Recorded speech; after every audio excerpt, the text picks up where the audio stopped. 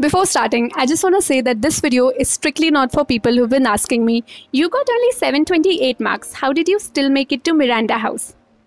Shut up! 728 is not bad.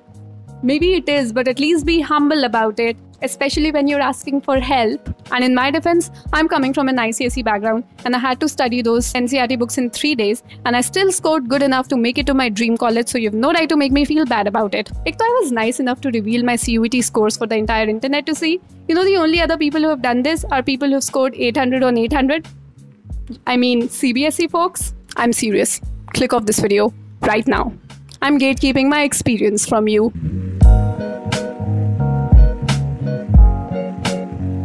Hello and welcome to the most important video that you'll watch before getting into college. Yes, this video is about the Delhi University preference list, and no, I'm not trying to monetize off of your college anxiety. I literally have 2 internals and 3 assignments pending this week, but at this point I've gotten way too many comments and DMs and emails.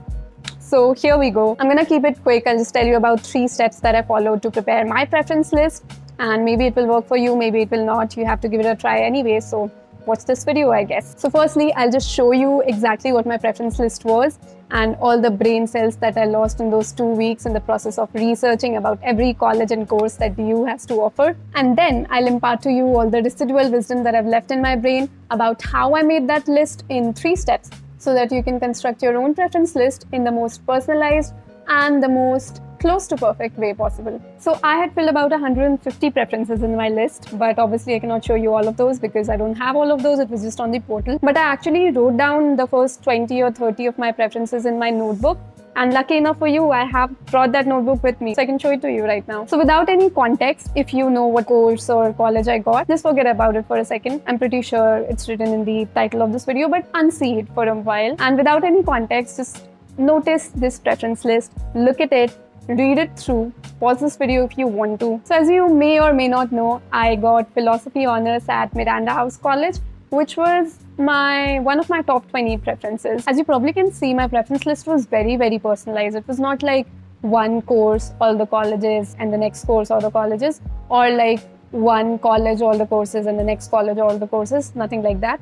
It was just a mix of all these different course-college combinations, and I was actually very proud of it. I was very satisfied with my preference list before the second phase of the admissions opened up. So I think now let's just delve into the process of how I got to make this preference list that was so particular to what I wanted to study and where. So the first thing that I did, and the first step that I would suggest in this process, is to make a preference list of only colleges. Not any course, just the colleges. So for me, it was obviously Miranda House as the first preference. Then there was LSR, then there was Stephens, and then there was Hindu. After that, Hansraj and a few other North Campus colleges, I guess. There was Gargi, and then DRC, IPCW. There was Jesus and Mary, Khalsa College, also I guess Ramjas and Kidorimal. All of these colleges that I researched a lot about. I made a preference list of them, and I spent a lot of my time and energy doing this. I watched every YouTube video out there that was about these colleges. I read articles about them. I browsed their websites for hours on end. And I even freaking read the history of these colleges.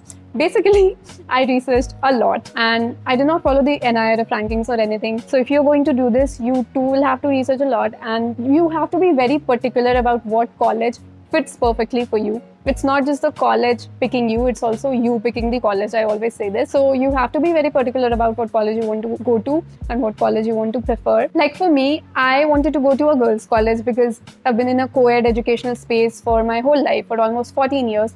So my first 2 preferences were obviously Miranda House and LSR, but this might not be the case for you. So you have to decide what suits best for you on that. You have to do all your research and just decide where you see yourself belonging to. And according to that, according to your own instincts, just make a preference list of your colleges. That would be the first step of this process. So this might be very obvious, but the second step to this process is to make a preference list of your courses. So make a list of all the courses that you're open to or you're willing to study.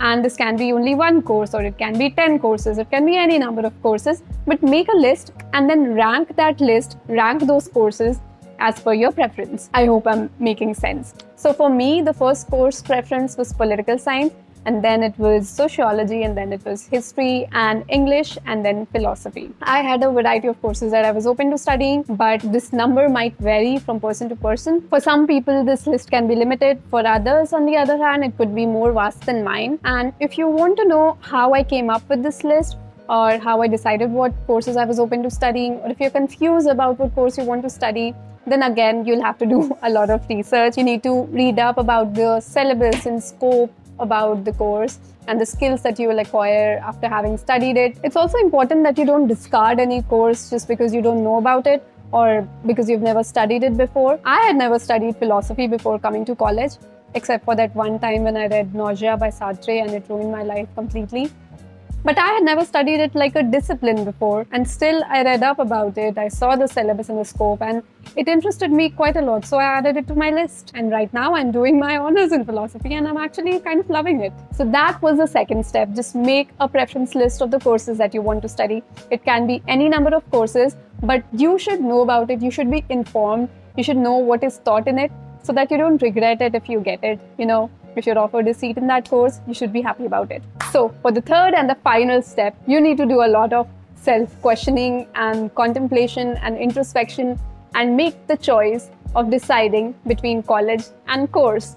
I'm sure you've heard this everywhere, but what you might have heard is making an overall decision and preferring college over course or course over college. But what I'm telling you to do is make a very conscious, particular decision at every step of choosing college over course. I'm going to elaborate on this in a while. Please do not click off this video if I've confused the hell out of you. But yeah, you have your preferred colleges list with you, you have your preferred courses list with you, and now you just need to mix them together, bring them together, and you have your finalized preference list. And for those of you rare breeds of decisive people who are like already 100% sure of exactly what course you want to study, it's easy. You just put that one course in all your preferred colleges and you're good to go. That's your list. And I honestly admire your confidence a lot if you're going to do this. But for those of you who have backup courses or like a variety of courses to choose from, it can get a little bit tricky. But hang on, I'm going to try my best to explain it in the best possible way. I like to say that I have always preferred college over course because I firmly believe that no matter what the subject is, if you have nice professors or a nice teacher to teach you, then you are going to enjoy the subject. I really think that if I had better science teachers in school, I'd be doing my engineering right now, which would probably have resulted in a more stable career.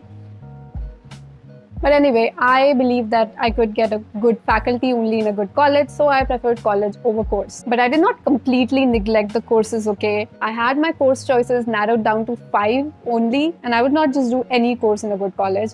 Like, certainly not geography, even if it was in Miranda. I do not like geography for some reason, or maybe it was a teacher. But anyway, what I'm trying to say is, even though I preferred college over course, I did not have my preference list like all the courses in Miranda House and then all the courses in LSR and all the courses in Stephens and all the courses in Hindu. It wasn't that. Because again, it's not a question of whether you prefer college over course or course over college overall, but at every step of making your preference list, you have to make a conscious choice between the two. To give you an example, my first college preference was Miranda House, my second college preference was LSR. My first course preference was political science, my second course preference was sociology. And my first combination was political science at Miranda House. That's pretty clear. Okay. But my second preference was political science at LSR. So although I prefer Miranda House over LSR, no offense to LSAs, I love that you call that, by the way, it's so cute. Although I preferred Miranda House over LSR, I would have rather studied political science at LSR than sociology at Miranda House. So here I made the choice of course over college. I really hope I'm being clear now. I'm trying my best, honestly. Similarly, although my first course preference was pol science and my second course preference was sociology, but I would have rather studied sociology at LSR than political science at Hindu. Now here I made the conscious choice of picking college over course. I know that it was overambitious of me to do that because political science and Hindu is like impossible to get into. I mean, it's one of the toughest college course combinations to get into. But I couldn't compromise with my preference list, and neither should you. You never know what could happen. And this is how I fill the rest of the 150 combinations in the list. I know it sounds a little bit complicated, but I promise once you sit with your thoughts and you think a lot about every combination, it's not that hard. It just requires a lot of your time. I really hope that you could get at least something out of this video. I'm pretty sure it did not help any BCom honors students or SRCC aspirants, But for people who are going for liberal arts subjects, I think this is a pretty reasonable way to fill your preferences. Obviously, if you have any other questions about this, please feel free to ask them. I will reply to them when I'm lying on the bed with my thoughts at night and I cannot sleep. I hope you make it to whatever college you want to, and I will get back to my assignments now. Until next time, bye.